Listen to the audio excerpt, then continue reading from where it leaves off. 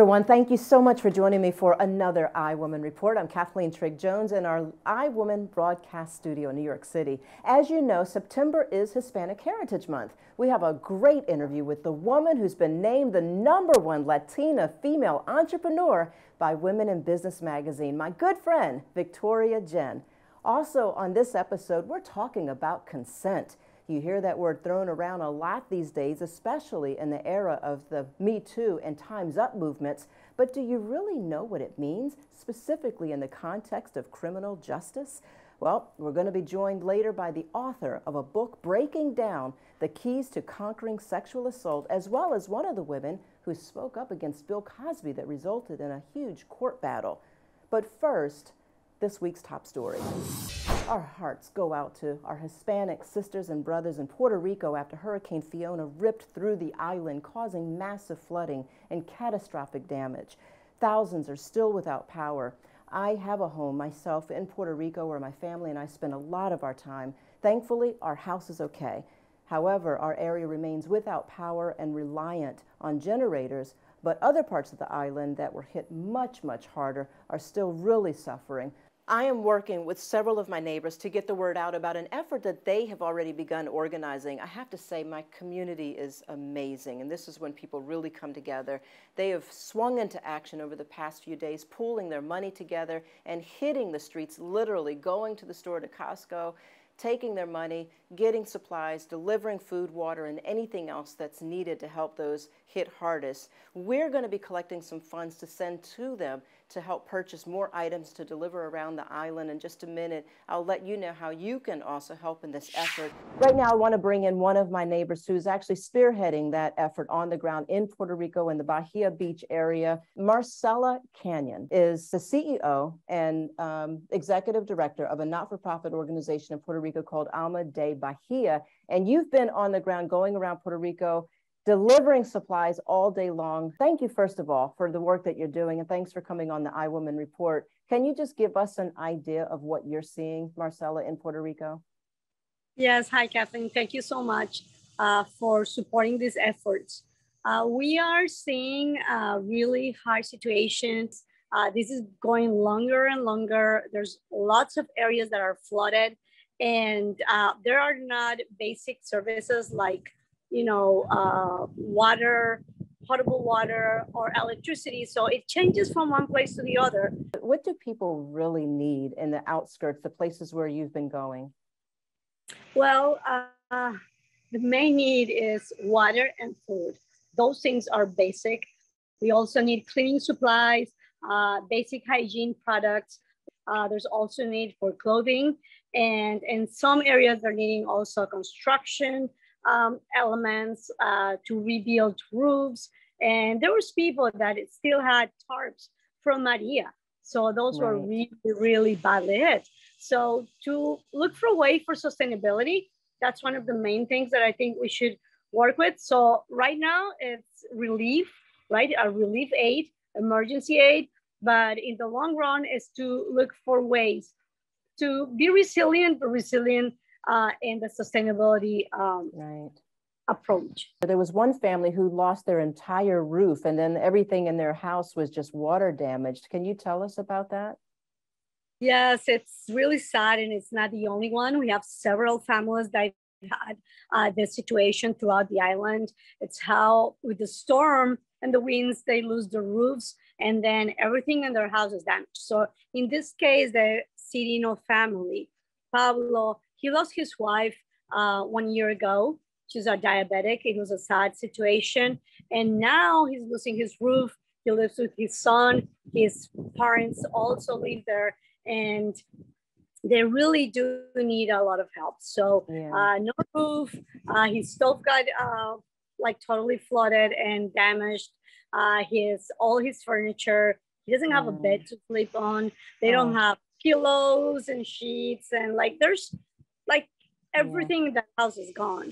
Right. We don't even think of all of the things that you need until it's gone. We also went to the Boys and Girls Club there in Puerto Rico. And I know that the schools are closed right now, but the Boys and Girls Club, you said, is actually helping those families of the kids that they serve. They are right now, they're not having the after school programs that they usually have with 150 kids, but they are providing food for their families, the families of the kids. So they're cooking. We are donating water, potable water, because they don't have access to potable water right now. That's a main need here. Going to the families to bring like warm food. And we hope to be able to get to those areas tomorrow. How would people watching this donate if they want to? Well, thank you so much. We have a PayPal account that I'm going to send you the link so you can share, and also a QR code. You can also donate through credit card or do direct deposits in our account. I'll send you the number so we can share with people that are interested. You can also send things through email, checks, through mail, checks, and even if you want to donate for the future. So right now, as I was mentioning, we are doing this emergency effort, but during the next weeks, we are gonna help these families to rebuild their homes, to get their furniture together. So we don't like to just go and act during the emergency and then disappear. I think we're part of the community. We're there. We're neighbors. We want to be part of it. We care. So I love it. We want to monitor, be there, help them to do things right. Good. Right? In the sense that we can all build together. So we are going to work on that. Okay, Marcela, I can't thank you enough. We really appreciate everything you're doing down there. Hopefully I'll be able to get back down there with my family to also help. But in the meantime, we're going to make it possible for people to contribute to the fund that you're collecting so that you can continue to go out and do the work that you're doing. Keep in touch with me and let me know how things are going. But thank you again so much for coming on the iWoman Report. We will be sending all the funds collected directly to the organization Alma de Bahia to help with their efforts. Please log on to trighouse.org, or you can text HELP PR to 51555. Again, 100% of the funds that we collect will go to help the victims of Hurricane Fiona. You may know that Fiona hit nearly 5 years to the day after Hurricane Maria devastated Puerto Rico. I'm proud to announce after that call last night, we immediately deployed or started to activate police officers. We'll have over 100 troopers from the New York State Police Department on their way to Puerto Rico over this next week. And as the need continues to rise, we'll be ready to offer other resources and support. We'll be there for the long-term recovery. We know from the Maria experience, this is not fixed in a day or week or a month. It takes a sustained, concerted approach, and we have experience. I helped organize a similar effort back then following Hurricane Maria, which left nearly 3,000 people dead. There are eerie similarities between Fiona and Hurricane Maria. I'd like to invite all of you to watch a documentary that I produced about Hurricane Maria and just how badly the people there suffered for so long.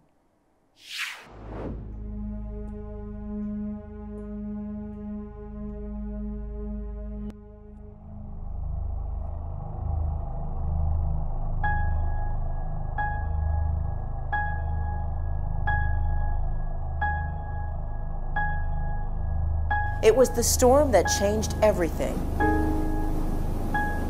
On September 20th, 2017, powerful Category 4 Hurricane Maria made history as the strongest storm to hit the tranquil island of Puerto Rico in 89 years. A botched recovery by an indifferent administration, long on excuses. It's very tough because it's an island. In Texas, we can ship the trucks right out there, and we can do. We've gotten A+ on Texas and on Florida. And short on solutions. We pulled together our friends, family, and staff and headed to Puerto Rico, taking what we could with us, and FedEx pitching in to ship the rest.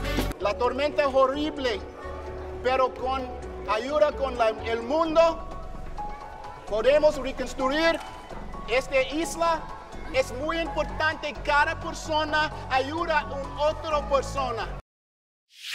You can watch the full documentary on iWoman.tv.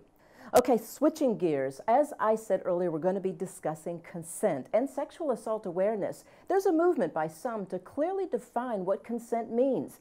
Joining us to talk about why we need to have a clearly defined definition added to the law and why it's so critically important are two survivors of sexual assault. Joyce Short is the author of Your Consent, The Key to Conquering Sexual Assault, as well as the chief executive of the Consent Awareness Network, and she's joined by Andrea Constand, founder of Hope, Healing, and Transformation, who also is one of the victims to speak out against Bill Cosby. Let's just start, if we could, with the definition of consent. I mean, it's a word that we hear so often and we toss it around and think we know, but do we really know what consent means? Well, unfortunately, not only do we not know, but our laws don't know what consent is. But it's backed up by a lot of codes, so we're not just talking out of the seat of our pants. Consent is actually freely given, knowledgeable and informed agreement by a person with the capacity to reason. Nuremberg Code tells us so, Model Penal Code, General Data Protection Regulation, even canon law going back for centuries has told us so. But for some reason it's escaped the grasp of our legislators, and therefore it hasn't been put into law, it hasn't been codified. So it's not, it should be, it's a human right, but we need to make it a civil right. Why does this matter so much? Why does the definition, the term, giving it more power, why does that make a difference? Well, it makes a difference in the lives of survivors. There were 2 trials in my case against Bill Cosby, and the jurors in the second trial, while they were deliberating, they went back to the drawing room and they asked the judge what the definition of consent was. And the judge said to them to basically use their common sense. And I was just astounded that there was no definition in my case. And so for me, a lot of the work that I'm doing with Joyce is about defining consent. And so for me, I do believe that it would have had a different even though the outcome was successful in my case, I do believe that it might have even changed the first trial. The flip side of this is that if you are the person, the perpetrator, then you also want to know that common sense is going to be used in your case, I would imagine. You want to make sure that you also have the same right to be able to prove your innocence. Does this impact the perpetrator's right? It impacts them in actually a very positive way, because it makes prosecution much more simple. It's a question of whether the person used malicious influence or whether they didn't use malicious influence. In your case with Bill Cosby, the fact that the perpetrator is in a position of power, does that then add to that definition that we're talking about right now, that in fact could have an impact on a case? I don't think there would have been much deliberation in my case, to be honest with you, because you have to look at incapacitation and how defining consent in this situation involves incapacitation. Defining consent, it doesn't necessarily, it affects maybe the prosecutors and the defense attorneys, but also it helps the juries come to a decision. And the jurors didn't have a definition to work with. And so I think when jurors are deliberating, it would actually help them. It would actually be a positive for them. Once they had a definition to work with that wasn't given to them by the legal system, they were actually able to come to a conclusion.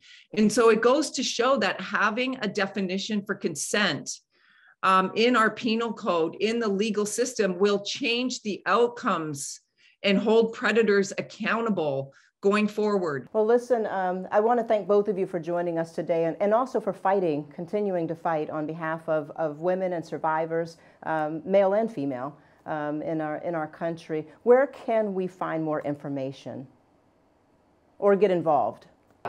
We have a petition that people can sign in order to support the bill that we have pending in New York. We also have passed recently an amendment to the National Defense. It'll affect UCMJ, which is military law. So you can actually go online to it's a change.org petition that says our justice system is broken, and sign our petition. That would be tremendous. You can get a copy of Your Consent, The Key to Conquering Sexual Assault on Amazon. And you can also log into the Consent Awareness Network on our webpage. Okay, very nice. Joyce Short and Andrea Constand, thank you so much for joining us. You can listen to the complete interview on iWoman.tv. To learn more, visit consentawareness.net. And be sure to check out Joyce Short's book, Your Consent, The Key to Conquering Sexual Assault. You can also read Andrea's memoir, The Moment, which discusses her journey to getting justice. Speaking of strong, powerful women, in honor of Hispanic Heritage Month, I sat down with the woman named the #1 female Latina entrepreneur by Women in Business, my dear friend Victoria Jenn, founder of the Female Collaborative and Dare to Leap Academy. I'm always excited when I can invite a friend to come into the iWoman studio with me. Victoria, Jenn, we have been going back and forth for a few years as fellow entrepreneurs. Welcome to the iWoman Report. Thank you. I'm so excited to be here. I'm even more excited. First, happy Hispanic Heritage Month. Thank you. Yes. Shout out to all my Latinos.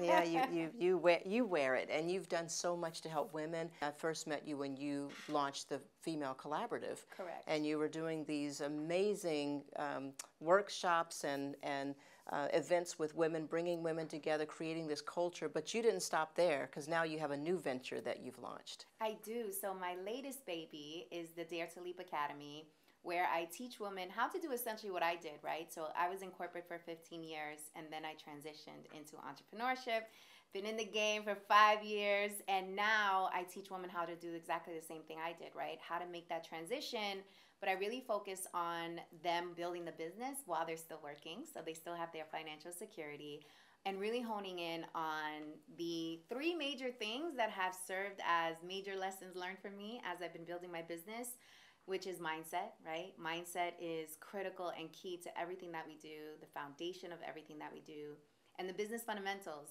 right? So a lot of entrepreneurs, they'll skip over, formalizing their business in the right way, understanding business taxes, business credit, and they get dinged in the long run, especially small business owners, right? And you don't know what you don't know. And Exactly. So you can learn from my mistakes inside the academy. And then, of course, once we teach you how to build a business, a solid business with a plan, we then tell you how to go and sell, right? And how to pitch your business so you can actually drive revenue. So one of the major keys is surrounding yourself with women like you, right? Who have been in the game longer than you, who have lessons learned to share, wisdom, and who are willing to teach you. And I do agree with you, like surrounding yourself with people that are smarter than you. And yes. I always say that. And it's a little cliche, but if you're the smartest person in the room, you really need to choose a new room, because you stop learning at that point, and and now your cup is just constantly being emptied, and right. It's not being filled. And that can be intimidating for people, right? Mm-hmm. To step into a new space, to be in a room where maybe you're the only woman, you're the only person of color, and people are using vernacular that you've never heard before, and people are in different tax brackets, and so you feel a way about it, because you're like, ooh, and you start feeling like an imposter, which is why I yes. do a lot of work around imposter syndrome, which essentially, to put it in layman's terms, is you just feeling like you don't belong, regardless of the sweat equity you put in, regardless of the work, regardless of you actually belonging to be in that room. You just feel like you don't belong because you're uncomfortable, because you're the only one, or you're the first one, or you're being stretched in a way that you've never been stretched before, and that makes you uncomfortable. Let's talk about personal life. So when you're an entrepreneur, and especially as a woman, don't you think that women have so many different things to deal with as a business person? We just think differently. If you're single, if you're married, or whatever, when we show up in a room, we're just very different. How do you think women have it harder or easier than men in business? Yeah, I mean, we do have a competitive advantage in the sense that we do have a level of empathy, we do have a level of love and camaraderie and collaboration about us that men do not have. And I think over the last 3 years, we've all began to understand the significance of humanizing the work that you do, and how you can build true, genuine relationships, and people will pour into you the more vulnerable you are. And I think that comes easier to women than it does to men. So that is a competitive advantage. But I've also seen how that could serve as an Achilles heel, right? And against you, because business is hard. and they're savages out here, okay? And you gotta have the thick skin. And so you have to know when to turn it on and when to turn it off, and when to focus on the mission and not your feelings. How do you balance the two? Ooh, I'm still learning to do that every single day. But, you know, I started my career on Wall Street. I grew up in New York. So I like to think that I have this thicker skin because of that. And I learned a lot from being in that space. But as I get older, I become more and more empathetic and really tapping into my femininity, which serves as also a competitive advantage, right? And I think it takes a lot of trial and error. It takes experience.